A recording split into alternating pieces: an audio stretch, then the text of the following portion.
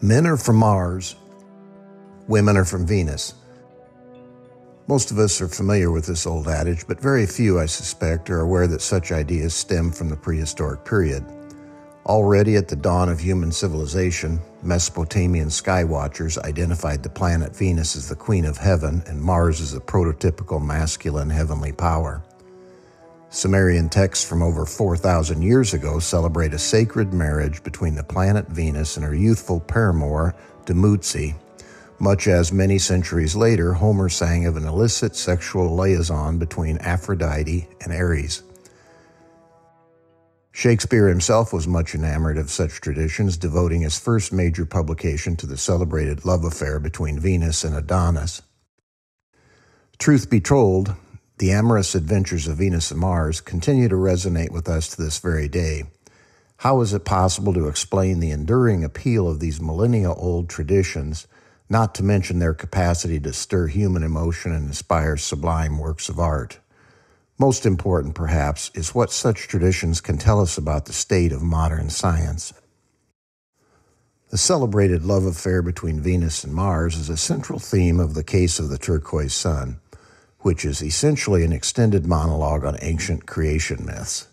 For every culture on the planet, their most sacred traditions were those describing the circumstances of creation, commonly believed to have actually occurred at the time of beginning. To take but one example of hundreds that might be offered, the Skidi Pawnee of the North American plains held that a sexual union between the planets Venus and Mars sparked creation. Rituals reenacting this momentous event formed a recurring theme in Skidi culture. For example, the drilling of fire was believed to commemorate Mars's conquest of Venus. The all-important question is how to explain the recurring thematic patterns of ancient myths such as Venus's love affair with Mars. And why would this particular sexual union be linked to creation? According to conventional scholarship, myths of creation were either invented whole cloth or derived by means of analogy and speculation.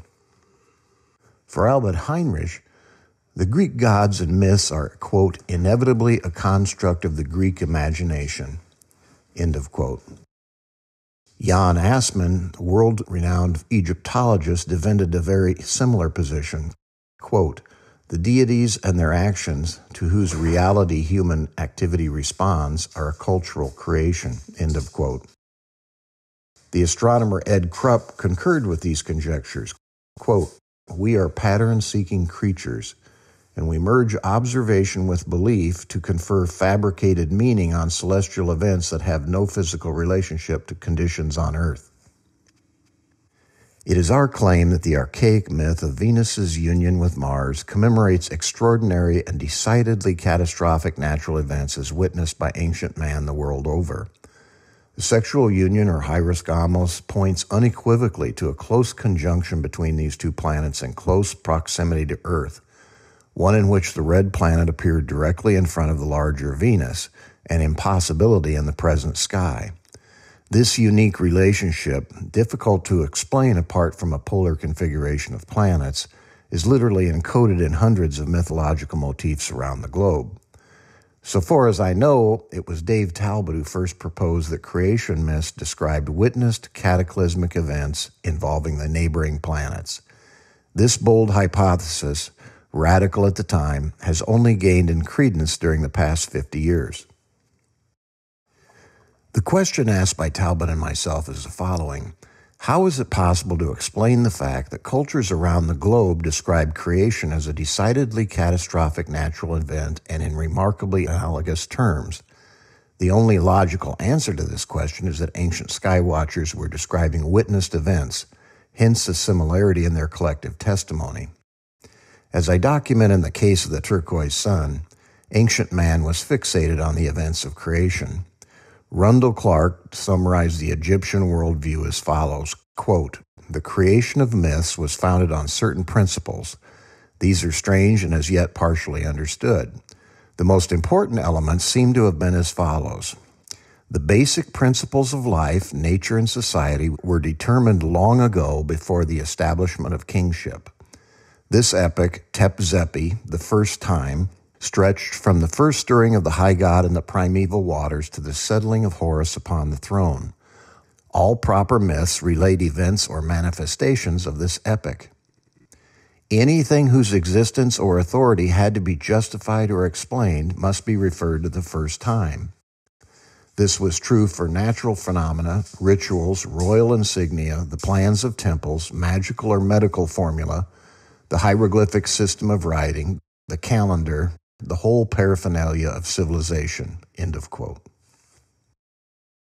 A similar ideology is evident in ancient Mesopotamia. There, too, the king's overriding concern in rebuilding temples was to, quote, "restore the temples to their original condition without deviating an eyelash from the ancient original plan," end of quote.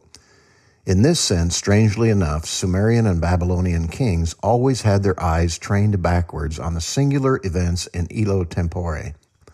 As Stefan Moll pointed out, an obsession with the ordering of the cosmos at the time of creation governs early engineering programs.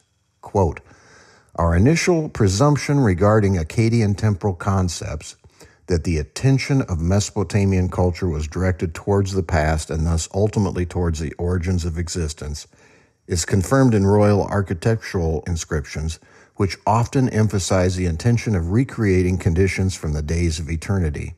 Implicit in this ideology is a Mesopotamian notion that all things in the cosmos, and this was by no means limited to natural objects, had a secure, inalterable place given to them by the gods during creation." End of quote. What was true of ancient Egypt and Mesopotamia was true of all cultures around the globe. The supremely dramatic and awe-inspiring events associated with creation were considered to be exemplary in nature and normative for all times. Mircea Eliade emphasized this point again and again in his voluminous and vastly influential studies of comparative myth. Quote, "For the man of traditional societies, everything significant that has ever happened took place in the beginning, in the time of the myths. It is impossible to exaggerate the importance of this obsession with beginnings, which in sum is the obsession with the absolute beginning, the cosmogony. For a thing to be well done, it must be done as it was the first time.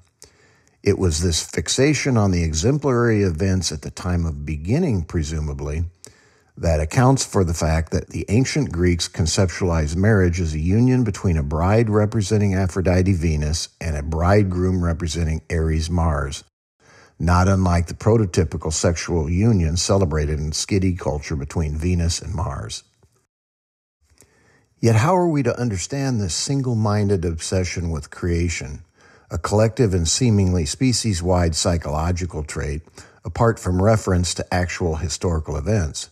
The word fixation is evidently quite apropos here, as there is a wealth of evidence that earthlings everywhere were so impressed and traumatized by the catastrophic events in question that they felt compelled to reenact them in a seemingly obsessive manner. Why this should be the case is a matter for psychologists to determine. Certainly there was a strong motivation to emulate the celestial gods' triumphant behavior and magnificent creations, to encode and instantiate the experience of mysterium tremendum, as it were. If the great gods in the sky had engaged in certain behaviors, human beings everywhere sought to record and emulate them. As a case in point, Scythian warriors, as they prepared for war, sought to channel the fiery furor or anger characteristic of the red planet during its conquest of Venus, believing this rendered them invincible and impervious to injury or death. Quote, "As they are about to attack the enemy, they seek to become filled with the spirit of the war god. When so filled, they become ferocious or angry. They must at least pretend to be angry. Morning star Mars is the war god, and they are to act as if filled with his spirit." End of quote. Virtually identical beliefs are to be found around the globe.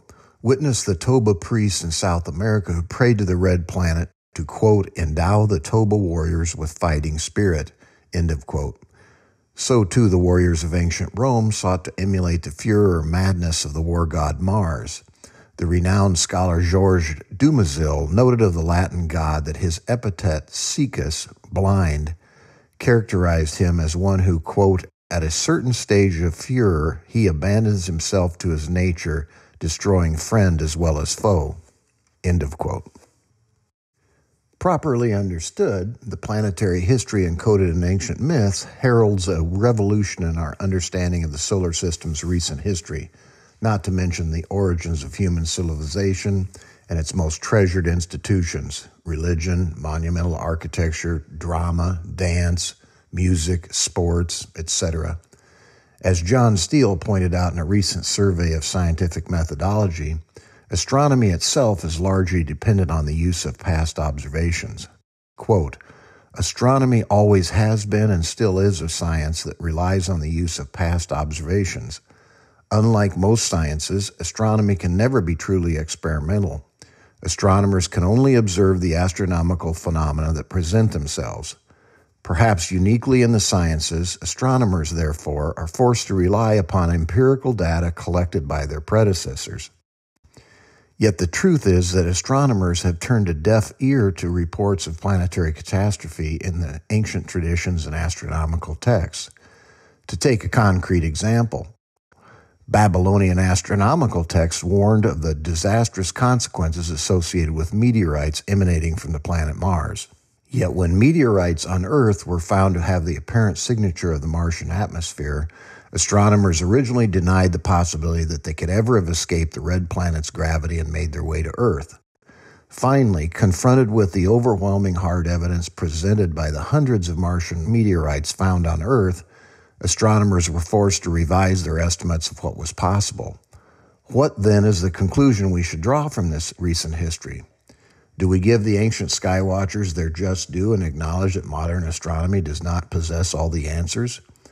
Most important, perhaps, is the following question. Is the presence of Mars rocks on Earth most logically explained by the former close proximity of Mars and Earth, as maintained by Talbot and myself, or by two planets orbiting peacefully on their present orbits over 100 million miles distant from each other? In the final analysis, the question boils down to this: what is our most trustworthy guide for reconstructing the history of the solar system? A computer simulation at NASA, or the eyewitness accounts and memories of our forebears? The same logic applies to dozens of other anomalies presented by the red planet. Astronomers assure us that the Martian surface provides compelling evidence that vast quantities of water, oceans even, formerly existed on that planet. Is the current paucity of water on the red planet then best explained by uniformitarian processes, or by the colossal catastrophes experienced by Mars as it was ejected from its former orbit between Venus and Earth? Recall here that ancient traditions describe Mars as being involved in a catastrophic tug-of-war between Venus and Earth, in which the diminutive planet suffered dramatic metamorphoses in its appearance and apparent size, alternately appearing as a prodigious bolide looming large in the northern circumpolar heavens and as a dwarf-like object close to Venus. Certainly it is hard to imagine that Mars would have emerged unscathed from this battle of the gods. Similar questions surround Mars's rubble-strewn surface, missing atmosphere, and radical dichotomy between its northern and southern hemisphere. Flat lowlands characterize the northern hemisphere, while the southern hemisphere is distinguished by numerous volcanoes and uplifted superficial features. As Wal Thornhill pointed out, it appears for all the world like some catastrophic process excavated miles of rock from Mars's northern hemisphere, leaving the red planet with a flat top haircut in the process. The northern hemisphere is but 32 kilometers in thickness, while the southern is 58 kilometers. To me, it is almost inconceivable that astronomers, when confronted with Mars's tortured geology, do not see evidence of catastrophism on a massive scale. Alas, their models don't allow for it, so they effectively remain blind to the evidence staring them right in the face. Granted that an astronomer can be found who is willing to entertain the evidence for wholesale catastrophic forces on Mars, it is to be expected that he or she will seek to push these events back hundreds of millions of years, if not to the origins of the solar system itself. Hence the various attempts to explain Mars's dichotomy by massive impacts to one hemisphere or the other near the time of the solar system's origin. Yet the evidence on the ground is not to be explained away. What makes more sense? to view Mars's rubble-strewn terrain, rampant scarring, radical dichotomy, and absence of oceans and atmosphere as remnants of events from the period of the origin of the solar system, or from the vantage point of the collective testimony provided by human skywatchers around the globe who described Mars as participating in apocalyptic catastrophes and subject to a myriad of external stresses. For us, the answer is obvious, and we remain confident that future space-age findings will bear this out. In summary, there have been a handful of epochal discoveries that revolutionized humankind's conception of ancient history. The discovery of dinosaur bones in Europe during the 17th century was so sensational that they were initially denied outright, but eventually were acknowledged to reveal worlds hitherto unsuspected and almost beyond comprehension. Heinrich Schliemann's discovery in Troy in 1873, likewise, demonstrated that Homer's poems were not the stuff of fiction. When all is said and done, and the evidence on the respective planets is subjected to a fair and systematic analysis, I remain convinced that Talbot's discovery of the polar configuration, together with Thornhill's demonstration of the electrical origins of the manifold surface structures on Mars and Venus, will take their place among the greatest scientific discoveries of this or any other age. It is only fitting that Wall be allowed to have the last word. Quote, Mars and Venus hold the key to the recent history of the solar system. End of quote. Truer words were never spoken.